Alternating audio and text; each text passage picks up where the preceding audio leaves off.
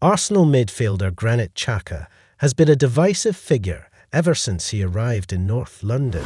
Some fans applaud his passion and desire, whereas others have labelled him a clueless liability in the past. However, this season at least, it seems as though Mikel Arteta has been able to do what even Gunners legend Arsene Wenger failed to do, as he's found the perfect role for Xhaka in this Arsenal side. In this video, we will take a look at how Xhaka has transformed his style of play and become an Arsenal hero. Share your thoughts about Xhaka down in the comments below.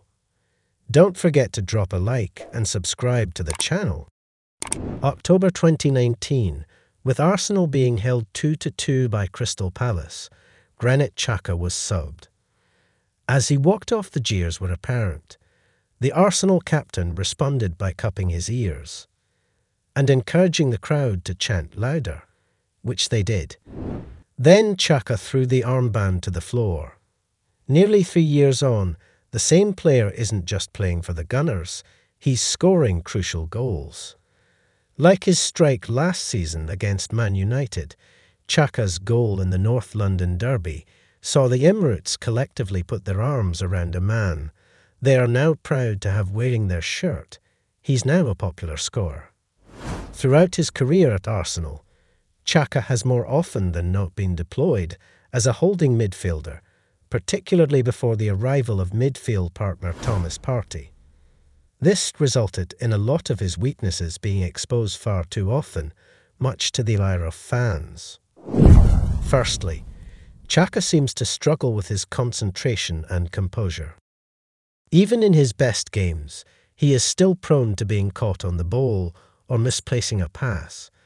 And when you play holding midfield, this often gets punished. The margin for error in this position is minimal, particularly in a team that has notoriously prioritized the attacking phase of the game and left its defensive players exposed. Secondly, there is his lack of defensive awareness. Xhaka does not possess the same defensive instincts as Liverpool's Fabinho, for example, and this often leads to him making rash decisions or failing to track a run at a critical stage of the game. As mentioned, this effect is only heightened by the fact that Arsenal's defensive players are often left exposed due to their attacking style of play.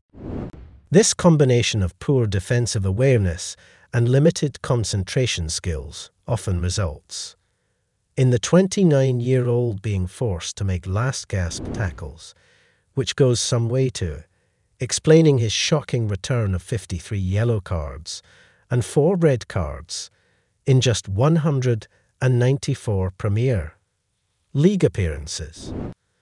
Very clearly then, defensive midfield does not suit Xhaka's play style or his qualities. Despite that, Arsene Wenger, Unai Emery, Frederick Ljungberg, and even Mikel Arteta chose to deploy him at the base of their midfield, and Xhaka's performances were being harmed as a result.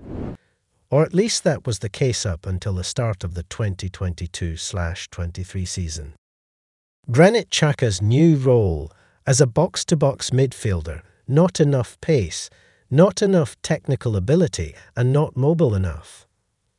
They would have been the words the majority of fans and pundits would have replied to Mikel Arteta had he publicly stated his plan to convert Xhaka to his new role as a number 8. However, it has been a massive success so far, with Arteta even designating his midfielder an important player for the club. The central midfielder registered just 6 goal involvements in the Premier League between the 2020-21 and 2021-22 seasons. However, playing in his new role, he has already amassed 7 goal contributions in 17 games this season, showcasing the influence he can have at the top end of the pitch. His SofaScore heat map for the 2022-23 season also highlights his increased attacking involvement, with the former Borussia Mönchengladbach not just operating in the opposition's half more often, but entering their box more frequently too. Xhaka may not have the qualities of a traditional box-to-box midfielder, but that certainly isn't stopping him from making the role his own. The Switzerland international seems to be enjoying his new role too.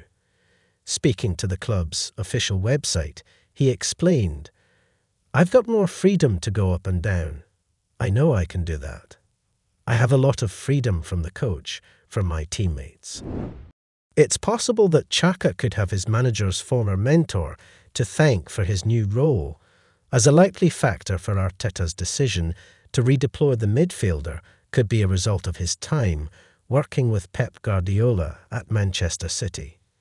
During his time there, Arteta saw Guardiola dominate the Premier League using a very specific method of football. After the departure of striker Sergio Aguero, Manchester City often deployed a fluid front, 3 or 4 depending on the opponent, and supplemented those attackers with goals from midfield. In Gabriel Jesus, Bukayo Saka, Gabriel Martinelli and Martin Odegaard, Arteta had his fluid attack, but he was still without his goal scorer from midfield. Or so everyone thought. He may not be a household name like Kevin De Bruyne or Ilkay Gundogan, but Xhaka has allowed Arteta to implement Guardiola's template for success at Arsenal. Of course, the former Barcelona manager isn't the only reason for Xhaka's new role. Arteta is his own man after all, but he would have influenced the decision nevertheless. One thing is for sure though, Granit Xhaka is relishing his new role in Arsenal's midfield. What do you think about Xhaka's transformation? Share your thoughts with us down in the comments below. Don't forget to drop a like and subscribe to the channel.